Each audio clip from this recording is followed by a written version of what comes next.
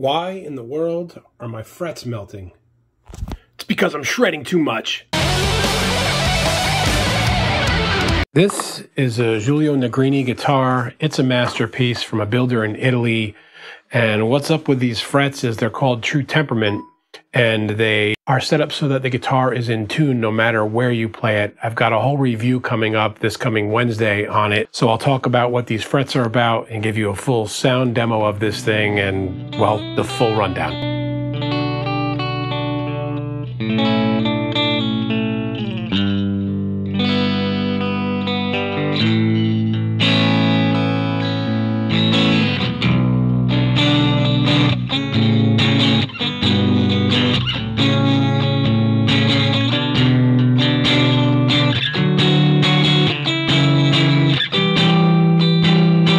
Hope to see you there.